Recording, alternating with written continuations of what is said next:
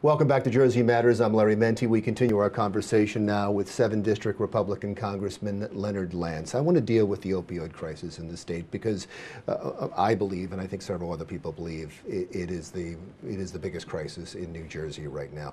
So much money, federal attention, state attention has been poured into this problem. And it doesn't seem to be getting any better, especially in New Jersey. Statistics came out recently that showed it's going down in other states, the number of overdose deaths. It's going up in New Jersey. What are we missing? What are we not doing? We have to work together in a coordinated effort at the federal level and at the state and local efforts. And I want to work with the state government in Trenton on this issue. I'm on the Committee of Jurisdiction for many of these matters, the Energy and Commerce Committee and the Health Subcommittee. And we've passed out of our committee, and this has passed on the floor of the House, significant legislation bundling together 3 dozen bills in this area. We've brought more money to New Jersey, at least $13 million more, and I want to continue that effort. And my own component piece is that I'm the sponsor of a piece of legislation, and my co-sponsor is Congressman Joe Kennedy of Massachusetts on the opiate addiction problem as it relates to infectious diseases. That's one bill of many bills that were folded in together and then passed on the floor of the House. And so this is a crisis that has been brewing over the course of the last decade or so, and we have to continue our efforts to make sure that we overcome it. Much of the opioid crisis can date back to pharmaceutical companies pushing these drugs, not putting enough restrictions on them, and even falsifying research. Has the federal government done enough in holding them accountable? We are trying to hold them accountable, and of course there are investigations ongoing, particularly, for example, in the state of West Virginia, where there was apparently a complete dumping of opiates, and we will continue that. And certainly they have been overprescribed, and one of the pieces of legislation that came out of our committee and passed on the floor of the House suggested an alternative form of medication when you don't necessarily need the opiate medication. There has been overprescription by the medical community.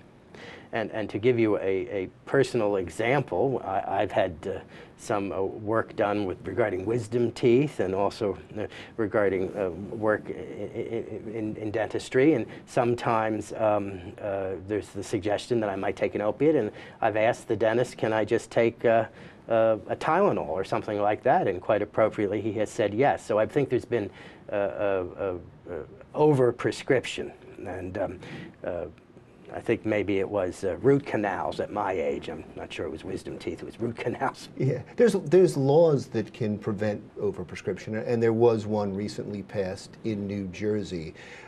I guess we get into, is there a constitutional problem in that we can't legislate some of this stuff nationally to limit the number of opioids a doctor can prescribe, or to increase, to change the laws so that they can force someone into treatment? Is that all local jurisdiction? No, I think there can be jurisdiction at the federal level, and we have passed legislation regarding our belief that there has been overprescription, but certainly many of these issues are resolved appropriately at the state level. But I think the federal government can work with state capitals, and I intend to continue to work with our state capital, with the leaders in Trenton on this issue. And we need to do a better job, and certainly at the federal level, that was the intent of the major legislation we passed on the floor of the House. Yeah, I guess the frustration is, and I'm going to repeat the first question again, and I apologize for doing that, but the frustration is we keep talking about the problem, and we keep spending money on the problem, and the problem keeps getting worse. So we're obviously missing something. And look, I don't expect you to have a magic potion to solve the problem, but do you have, after studying this, any idea what we're missing? I think we're missing the fact that there has been overprescription by the medical community. Sometimes these opiates have been pushed by the pharmaceutical industry, and the fact that the American people should ask questions as to whether there is an alternative to an opiate when they are prescribed an opiate. Thank you, sir. Thank you. I appreciate you spending time. Leonard Lance, 7th District. Congressman in New Jersey. We're coming back right after this. Still to come on Jersey Matters, a lot of people want this dam to be torn down, but it's not that easy. We'll tell you what's holding it up when Jersey Matters continues.